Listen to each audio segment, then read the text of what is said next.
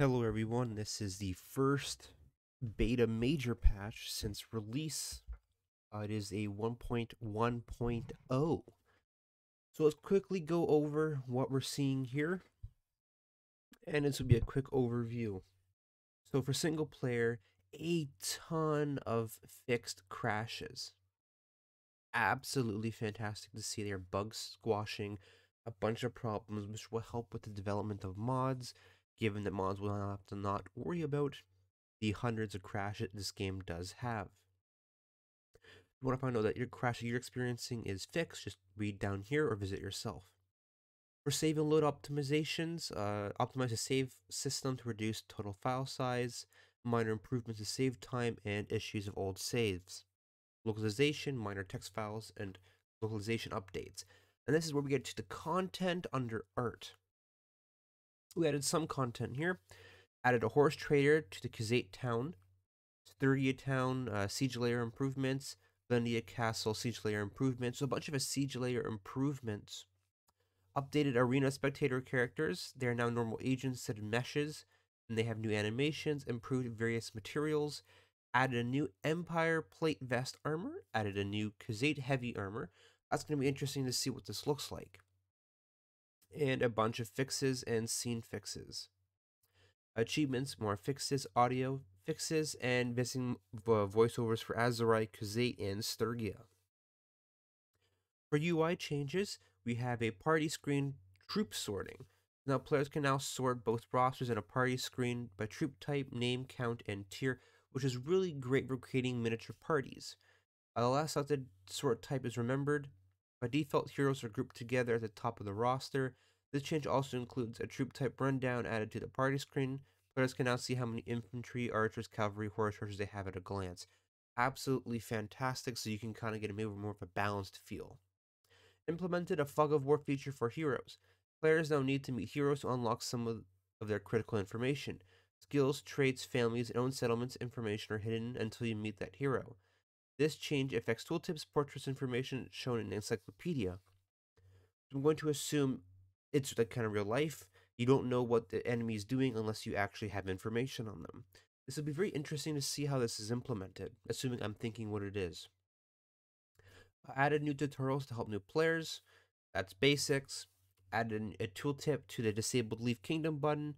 Improved rotation in the character creation. Added the ability to open an encyclopedia from the upgrade and recruit pop-ups in the party screen. Added a new map event icon. So far, based off of the first few changes, they added a few QOLs, a bunch of bug fixes, and not much in terms of actual additional content. There's a lot of fixes. For battles and sieges, we do have a lot of fixes. A lot of fixes across the board. Defender agents in most scenes would be too late to meet enemies attacking over ladders or towers due to their waiting position. So that does make sense. So there's some situations where I can get over the wall with ladders before the defense actually comes to the wall, which enables me to actually have a early entry to the walls, allowing me to win a lot faster than having to deal with my units getting killed coming up the ladder. So character development system, we'll see what they added here.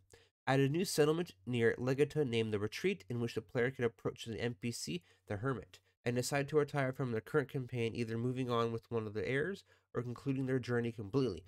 So they are adding a end game to the campaign map, which is great for those who have their goals in sight and want to end and finish up. Added a new window where players can see their progress through their campaign at the end of it, presenting many stats. So that does make sense. So if you're going to end the game on your own will, it's nice to have stats to back up to see what you have achieved, like how much gold you have achieved in under a year, or how many kills, or how much damage you've received. Change the description of the partners in the crime perk as it could be misleading. Perk overhaul. This is actually impressive. All perk descriptions have been rewritten to improve clarity. Some perks saw improvements to functionality, and some had minor tweaks in balance and clarity. Swift strike, fleet of foot, arrow deception, or arrow deflection, keep at bay, drills, merry men, well prepared, throwing competitions, and so on. 15 perks saw name changes. Trade trees saw bigger changes. We ordered some perk effects to take to make it where the early game benefiting perks can be unlocked earlier. Change the primary perk effect of the Silver Tongue perk. Skill descriptions have been rewritten, and change how the effect type is shown on the perk description tooltip. Now let's move on to clan and party. Just a bunch of bug fixes, and alley mechanics have been redesigned and re-implemented. From now on, players will be able to claim alleys after they clear one. They can do so by assigning a clan member who has suitable traits and roguery skills. So this sounds like that one mod I was using that focuses on crime. Now, when we get out of these alleys, that'll be interesting. So to armies, a bunch of bug fixes here. The player army will now disband when there's no other party in the army except the player.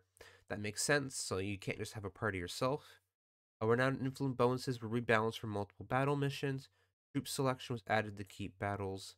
The village raid system has been reworked. Instead of rewarding just through inventory and recruitment pool, the village now raids primarily rely on the hearth damage done to that village during the raid.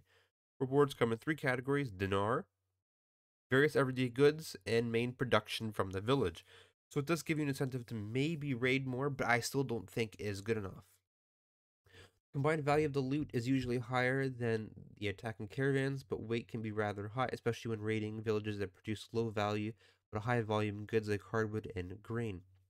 Recovery time for villages has also increased, forcing supplies and recruits now also based off village hearths, and after being forced to give supplies and recruits, a village will generate less loot through raiding for a while as villagers are alert.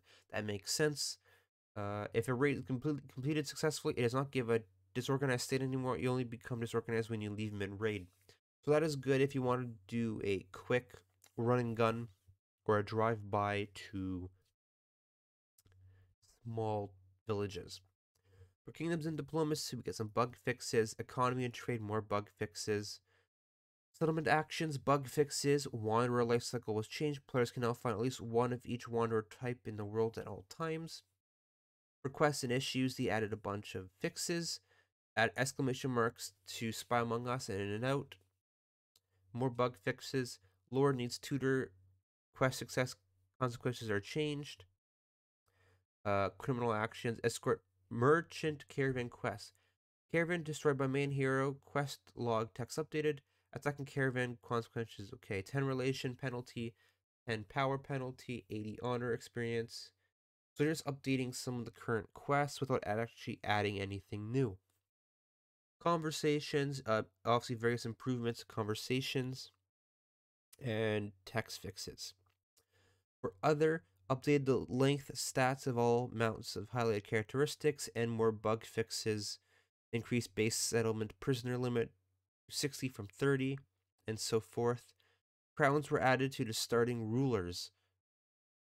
Oh, that's cool. So they have actual crowns. For multiplayer, there's a bunch of fixes, server networks, performance, UI fixes, and for both, more fixes, optimizations, audio fixes, several performance improvements, made better for both battles and campaign maps. I do like the fact that they are always constantly updating the performance for those who are on lower spec machines as well, or those who want to run the game at a higher frame rate.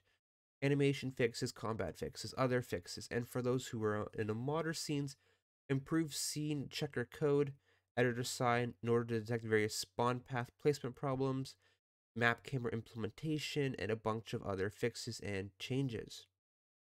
So that is for the 1.1.0 beta. It doesn't really add too much content, but a lot of bug fixes. So we're going to see how this plays out, whether mods will skip it or update to it. So stay tuned and enjoy.